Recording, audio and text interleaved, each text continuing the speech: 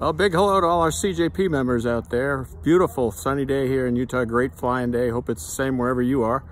I wanted to check in just real briefly to remind you all of a great training opportunity out at Flight Research in Mojave, California. Upset and recovery training. You might remember if you're at the 17 convention down in Phoenix, Scott Glazer came out from Flight Research to talk to us about it.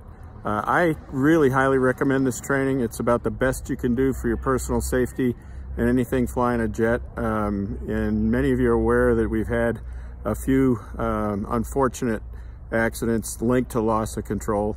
You know, the one out of Salt Lake here a few years ago, also the Cleveland accident, and most recently here in the last year or so, we've had accidents out of Atlanta and so forth that are all linked to some form of loss of control. We even had one in Europe with a high altitude loss of control stall and a recovery with high G that bent the airframe. Didn't hurt anybody, but did huge damage to the airframe. The beauty of this training is it teaches you almost instinctively the right first move to make should you find yourself in an upset situation, whether it's wake turbulence or any other problem that could lead to a loss of control. The folks out at Mojave at Flight Research do a great job. Scott Glazer came, as I mentioned, and briefed us all on it at the convention.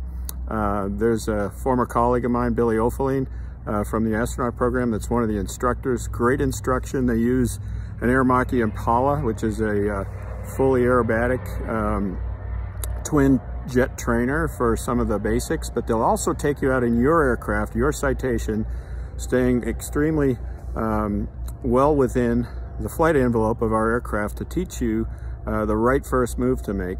As we used to say in the fighter community, unload for control. You'll get to where it's totally instinctive to know what to do should you find yourself in an upset. So I really highly recommend this. I hope you'll look for it on our website online and get out to Mojave this year. It counts towards the Gold Standard Safety Award, and it's just fantastic training. So check it out, and all fly safe out there.